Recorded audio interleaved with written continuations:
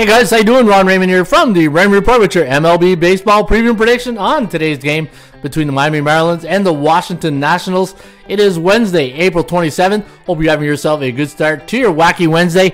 As always, don't forget, subscribe to our channel by tapping that notification bell in the top right-hand corner. All right, the Marlins are going to send Pablo Lopez to the hill against Eric Fedde of the Washington Nationals. Now, the Nationals on a bad slide. They've lost their last 6 games, while Miami on a 3-game high right now, going to this one as a 135 favorite. The over-under is listed at 7.5. ATS forecast system pick going to lean with the Marlins in this one, 4.3 to 3.8. The over-under to land on 8.24, so it does like it to go over the total.